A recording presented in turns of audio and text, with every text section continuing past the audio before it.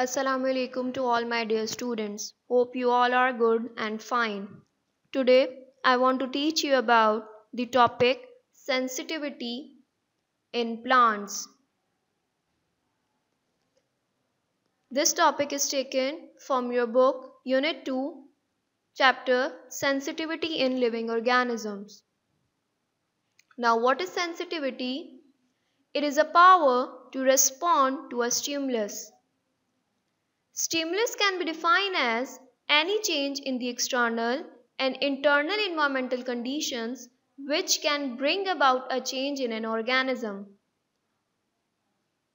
Response is a term used for change in the activity of an organism, and this response is generally shown by the movements. The ability to respond to a stimulus is the characteristic of all living organisms. So this movement is carried out by two ways.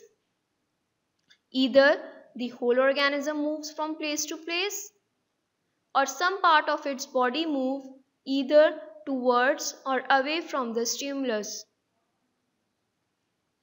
The external stimuli that bring about response in an organism are light, temperature, gravity, touch, etc. Plants react slowly, while animals respond more faster to stimuli.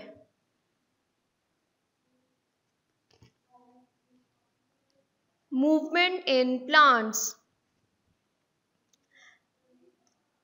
We have seen a different types of movements in plants.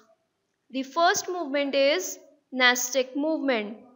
These are non-directional movements, and it is made by a part of a stationary plant in response to an external stimulus, that is touch. The example of nastic movement are Mimosa pudica, touch me not plant, which we call touch me not plant, or in Urdu छुई मुई का पौधा, and pitcher plant. Mimosa, on being touched, closing its leaves and drooping, as you see here. Before the touch, and it is after the touch, the mimosa closing its leaves and drooping. The second example is pitcher plant. The pitcher plant closes up its lid on the entry of an insect. It traps and catches the insect inside the lid. This is how nastic movement is done in these plants. Second is tactic movement. Now, what is tactic movement?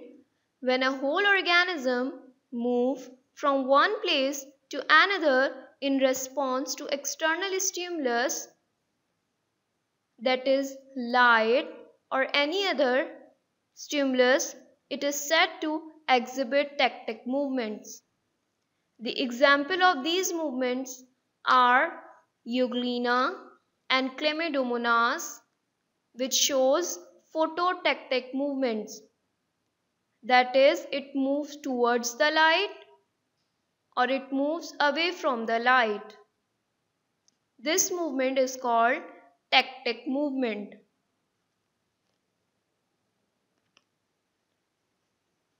The last one is tropic movements. When a fixed part of a stationary plant moves in response to a stimulus, the reaction is described as tropic movement. The stimulus is usually applied from one direction and the response is also made in that direction. The response may be positive, that is towards the stimulus, or negative, away from the stimulus. Now the examples of tropic movements are tips of the shoot shows positive phototropism, that is it grows towards the light, and shows negative geotropism, that is away from the gravity.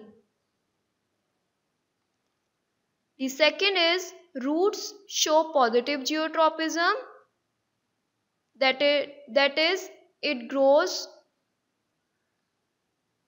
in the soil and it attracts the gravity, while it shows negative phototropism, that is it grows away from the light.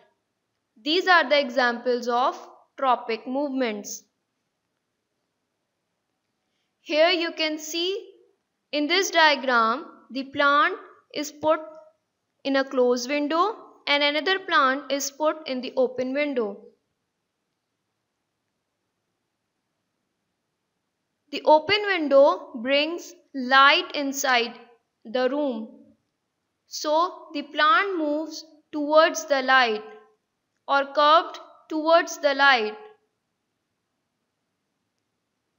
while in the darkness the plant doesn't curve or move.